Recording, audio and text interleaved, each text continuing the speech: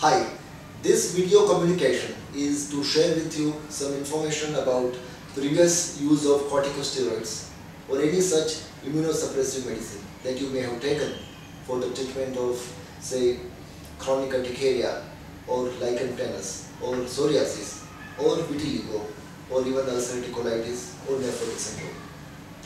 In my practice, I come across large number of patients who have used corticosteroids as an immunosuppressive measure for a range of diseases which I mentioned.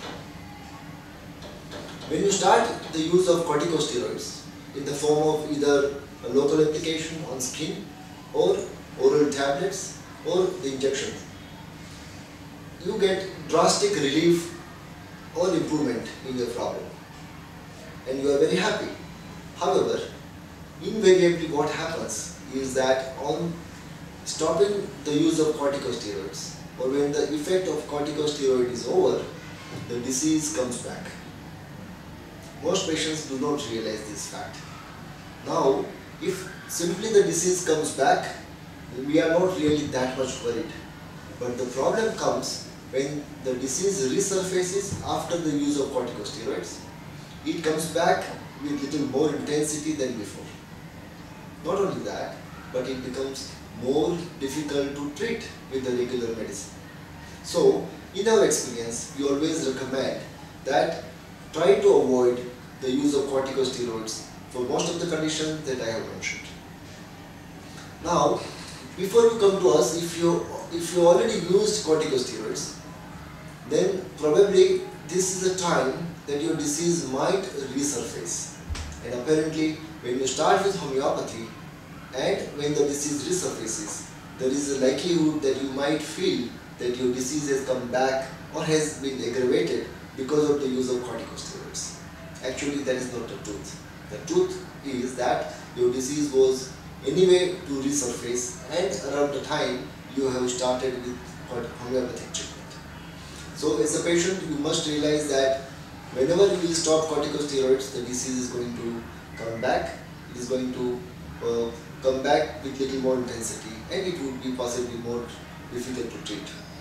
Keeping this information in mind, you should start homeopathy and be prepared to reduce the use of corticosteroids very systematically under the care of your physician who may have prescribed to you corticosteroids.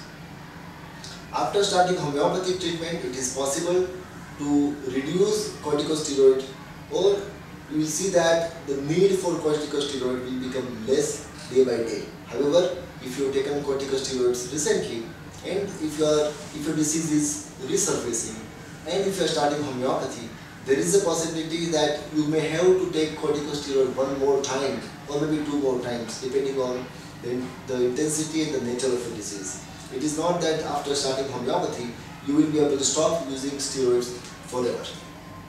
I would like you to keep in mind, besides corticosteroid has its own set of side effects. The information is available on my website, you can read or you can check with your doctors to know more about the use of corticosteroids.